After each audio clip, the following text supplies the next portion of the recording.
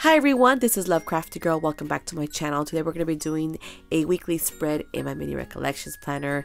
This is officially going to be the first week of winter or Christmas or however you want to see this, because this is actually still November, but we have 2 days where December starts, and I thought, why not make this also a winter spread like I did with the other two planners.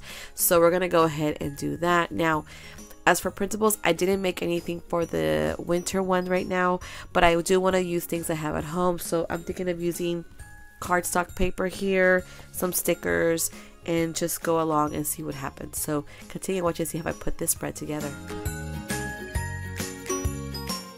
So I'm going to go ahead and start gluing down my little pieces of paper. I like to put the glue directly on the page.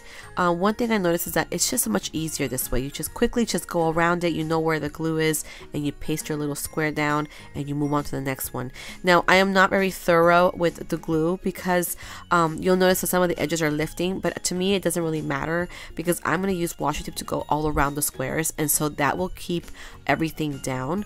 One more thing I also have to keep in mind is sometimes the glue sticks that I'm using don't always do a good job with time. The page itself will peel up. So what I do is, even though the glue sticks are not that great, at least I know that the washi tape will keep it in place. So if that ever does happen where they all peel up, I don't mind going back and fixing it, but I know the washi tape does a really good job in keeping it, so I'll be doing that. But also, this glue stick particularly, I'm trying to get rid of because it's coming to the very end of it, and I get to use my new one, which you'll see right now for the last two squares. It's the Tombow one that I talked about in one video that I really like. So I'm using that, and I will be using it a lot more in the video, but for now I'm just going to go ahead and finish up the squares and then do my washi tape.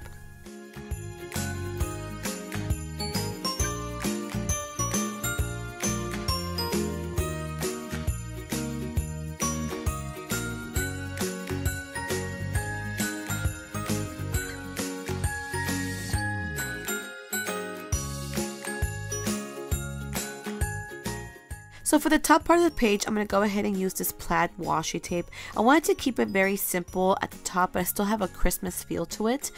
Because the truth is, the washi tape I'm going to be using all around the squares is a gold glitter one, and I really wanted that to be more like a focus than to have like a nice like a decorative, like a nice fancy washi at the top. Usually I like to use those, but I wanted to keep it simple so that that gold washi would stand out. So once I'm done with these placements of these plaid washi, I'm going to go ahead and use my gold washi tape. Now, this gold washi tape is terrible.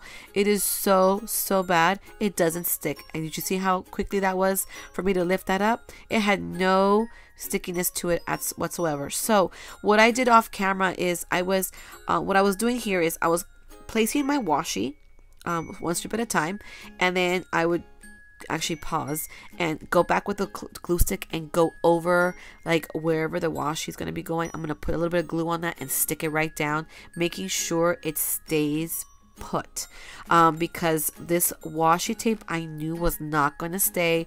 I had a feeling that if I turned the page it was going to fall out, and I noticed sometimes the washi would curl up, and so I knew I had to keep this down. So I ended up doing that off camera, but I really like this washi tape. It's such a sad thing that didn't have enough stickiness to it, but thank goodness for glue sticks, because that is saving this washi tape from going in the garbage and making sure I can use it. So now my goal is to finish up this washi tape so I don't have to use it again.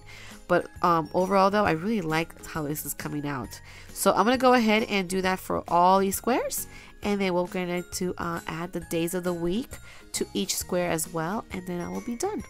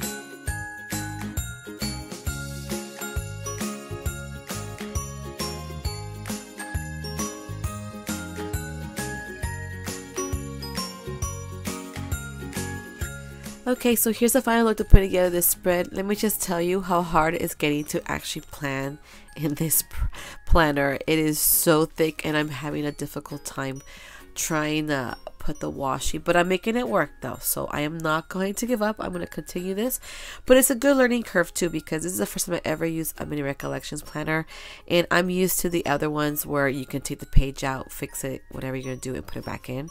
But to work with it already in the bind coil, like, it's really hard. And so for next year when I use the same planner, I'm gonna make sure I don't use any puffy stickers. I'm gonna try to keep it not so bulky with the stuff that I want to add into the pages, because this is what's happening right now. I'm having a hard time trying to keep it in place to show you guys. I think I would need like something here. I'm thinking maybe when I'm planning, like, to give it some lift or something. I don't know yet. I might have a book under here next time, so if you see like something coming out from the under, you'll know why. I need something like this where it's more on the flat surface kind of area, easy for me to be able to plan in it. But overall, this is a great spread I put together. I love this. I'm going to be using white pen to write in all my stuff for this week, and then for next week I'm gonna do another one using again cardstock and stickers, because I'm actually liking this. So I hope you guys enjoyed this. Don't forget to give me a thumbs up, and don't forget to subscribe, and I'll see you guys next time.